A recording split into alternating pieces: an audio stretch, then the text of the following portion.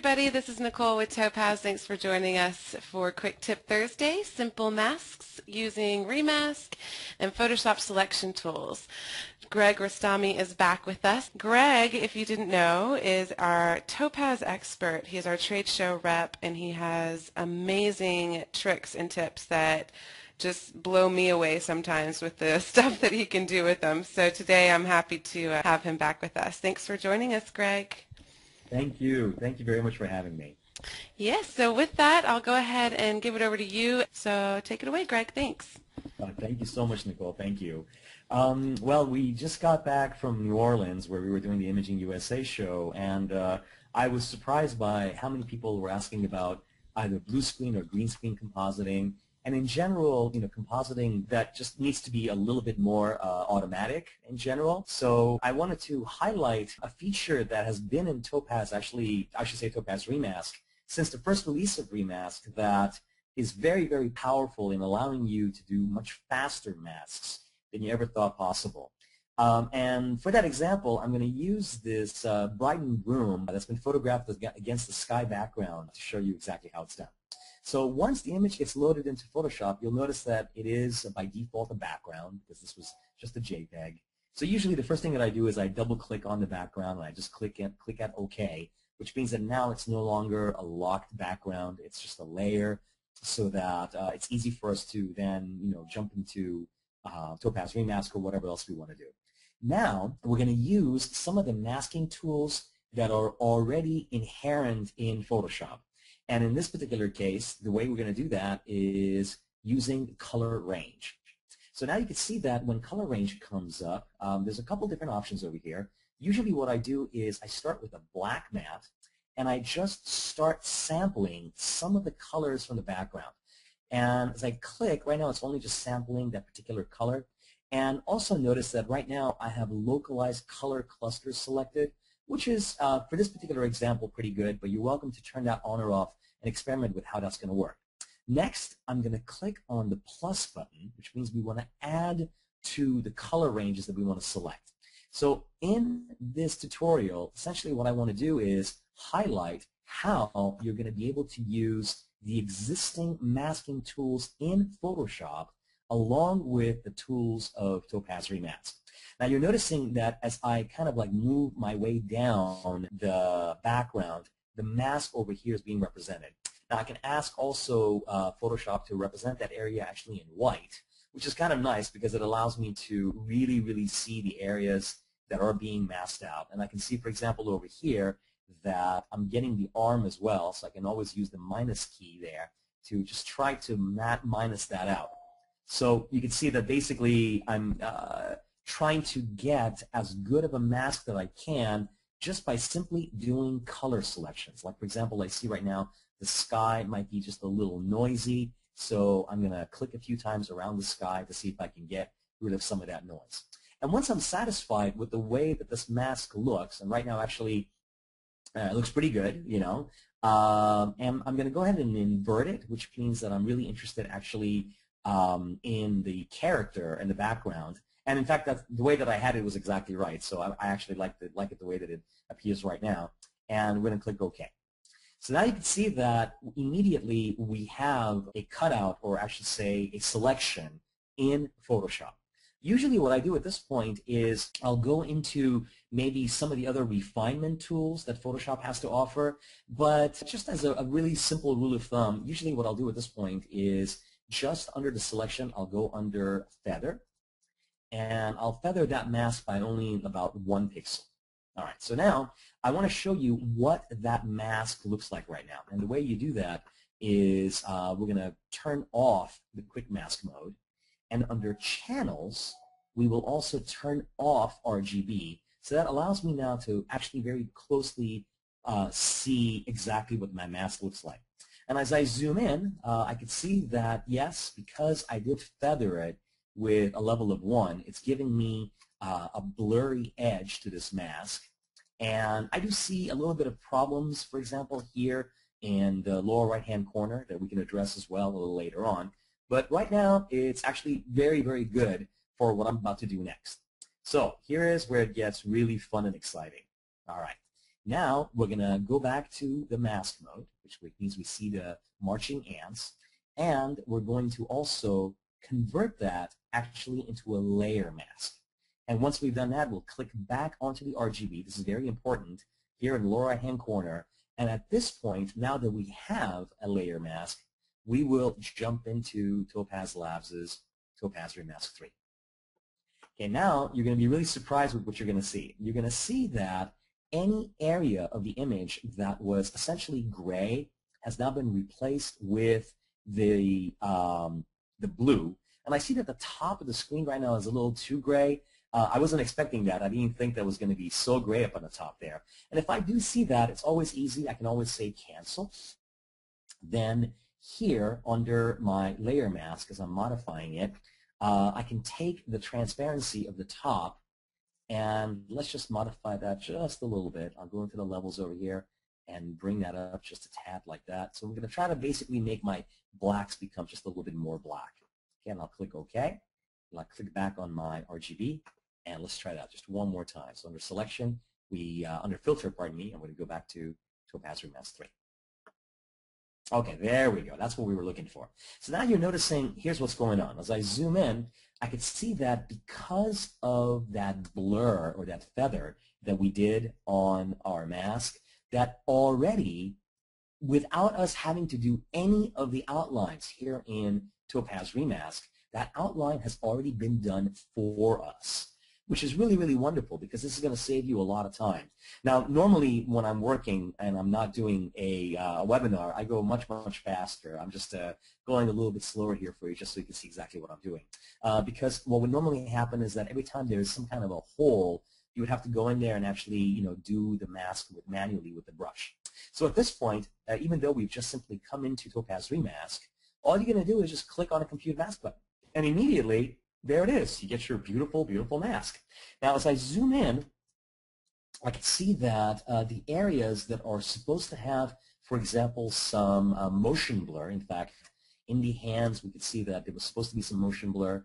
And in the mask, we can see some of the motion blur as well. That's actually working out pretty well.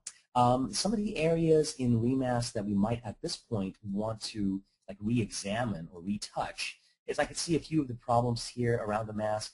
And using the normal Topaz magic brush functions, which you're already familiar with in Topaz ReMask, I can click, let's say, the red brush, which is identifying our background, and click on the background there, and that's going to help get rid of that little dot that we just saw. And as we zoom out, we want to now focus on her veil. So let me actually put this as a split screen side by side so we can see not only the original image, but we can also see the mask image here on the side. I'm going to change it for a moment just to the tri-map so we can see the areas of the veil.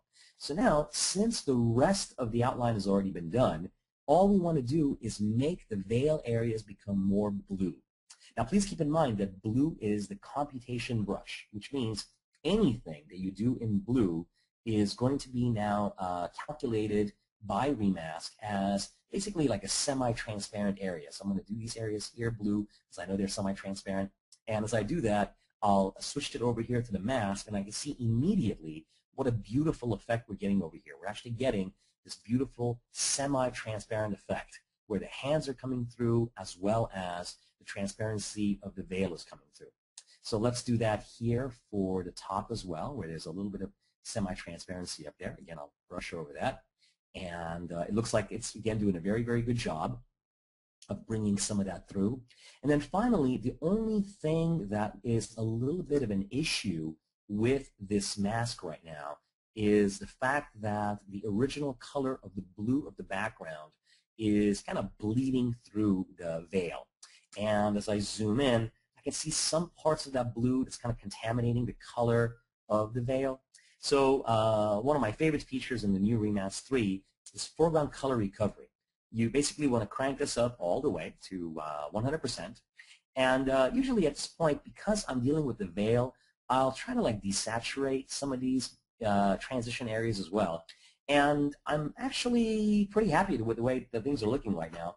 I'm going to zoom in. I see a little bit of a problem over here, so I'll just use my blue brush to get rid of that. Okay, there we go. It's beginning to look better there. Let me actually make this be a little bit larger. as it encompasses more of the veil. There we go.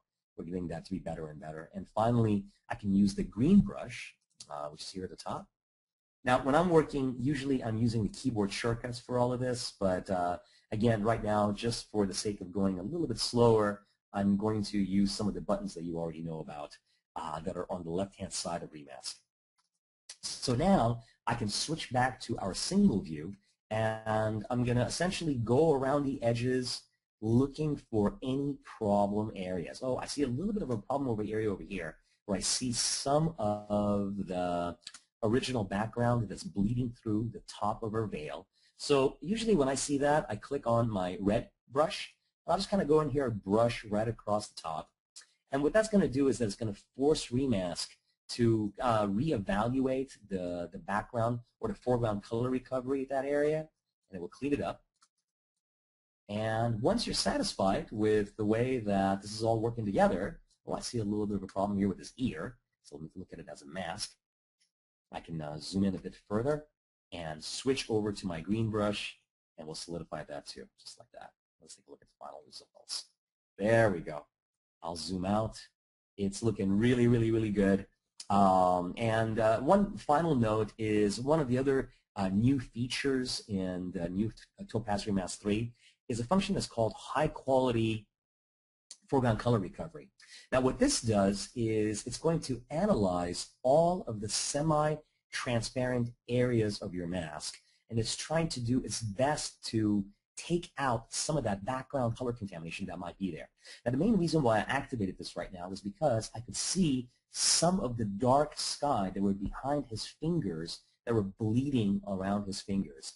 And instead of manually going in there and kind of touching that up with a blue brush, I just went ahead and chose to do it with our new foreground color recovery. So I think that's going to do a good job. And yeah, there we go.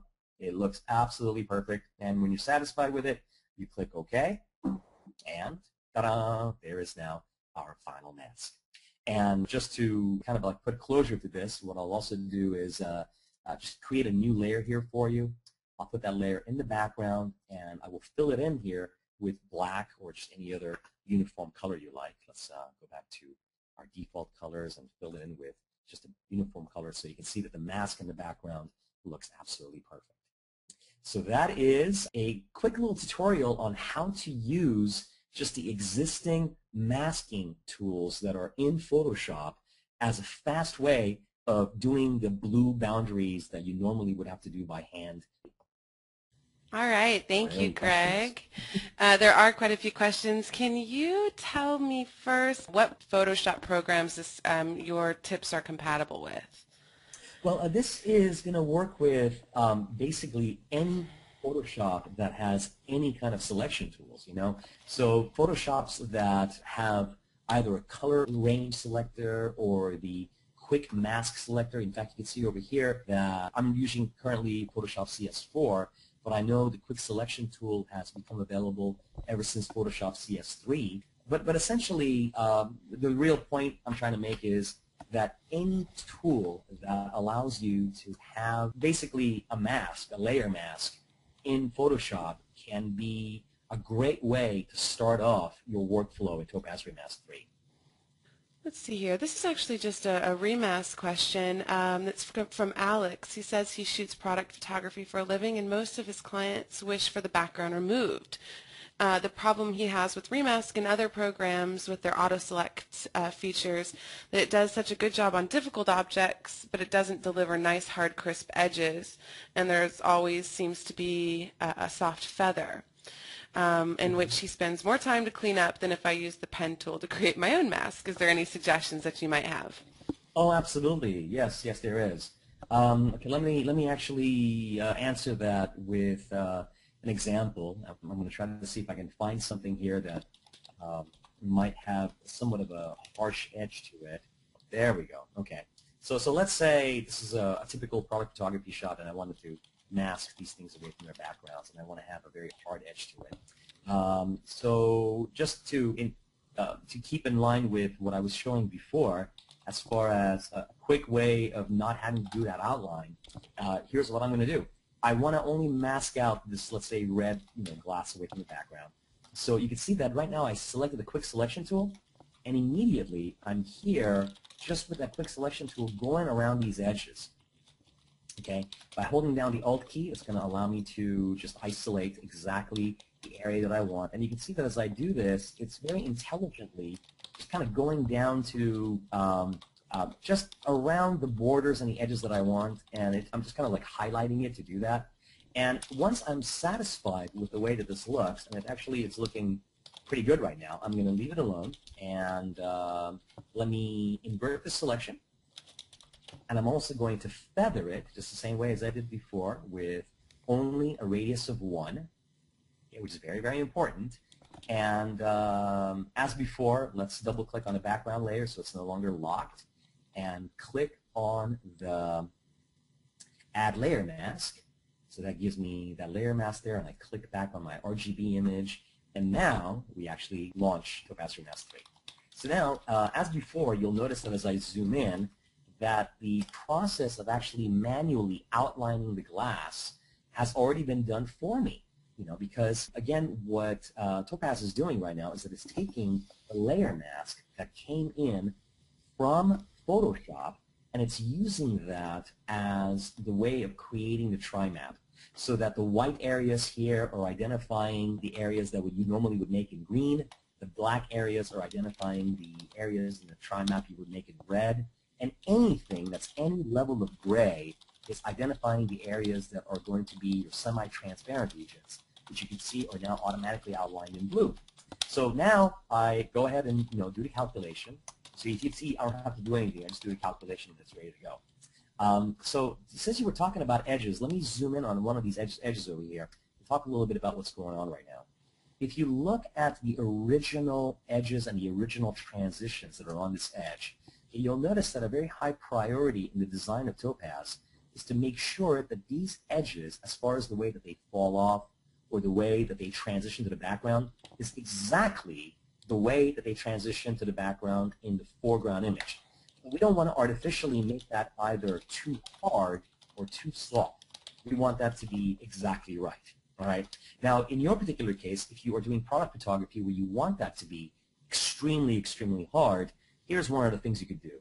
Down at the bottom over here where it says mask adjustment, you can take mask hardness and basically crank it up. You can crank it up all the way. And now you'll see that the mask is no longer soft, that the mask has got a certain level of hardness to it.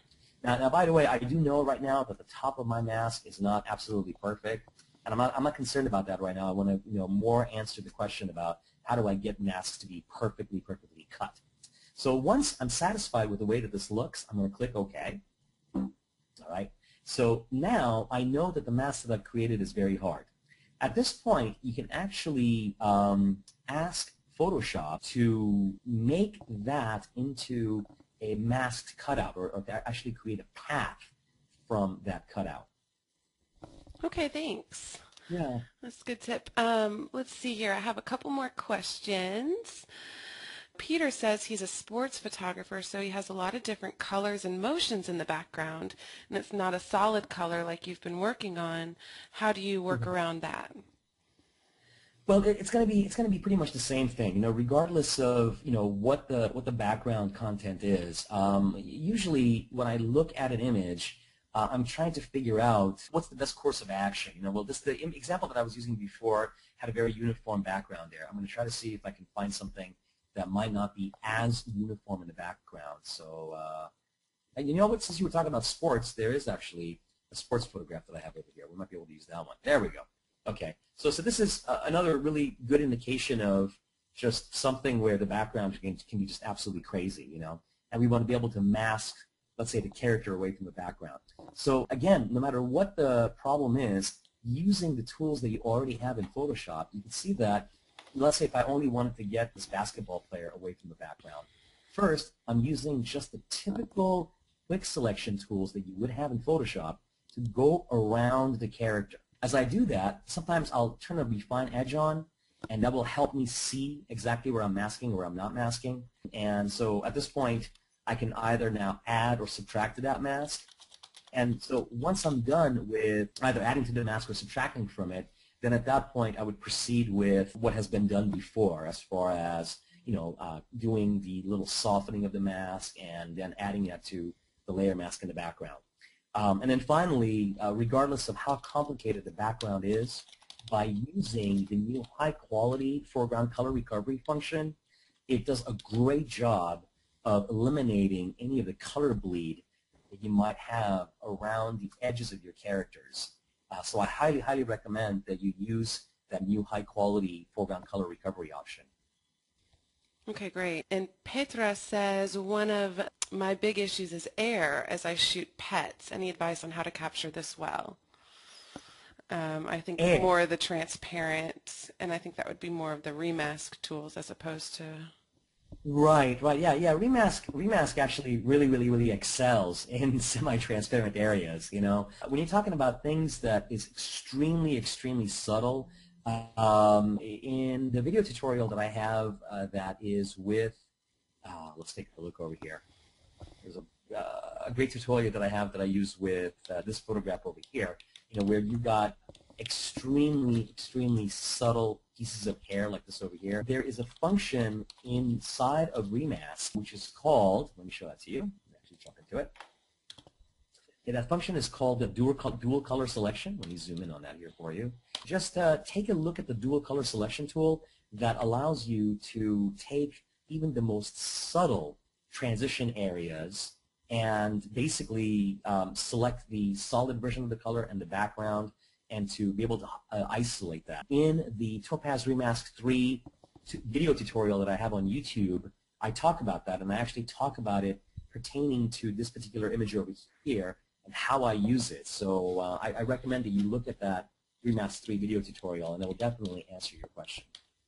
Thanks again, everybody, and thank you, Greg. I really appreciate the tips. I learned some new stuff, like always. Thank you. All right. Thanks, everybody. We'll talk to you soon.